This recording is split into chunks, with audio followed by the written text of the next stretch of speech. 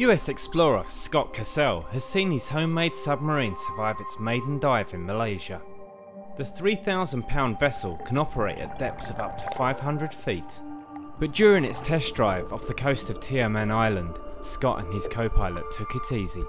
The sub had once been a rusting steel hull found discarded in a California back garden. He set about retrofitting it with engineering colleague Scott Reed, using mostly recycled materials.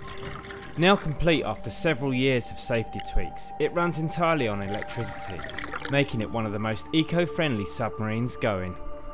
It is kitted out with 3 external cameras along its 14-foot exterior to help observe underwater wildlife.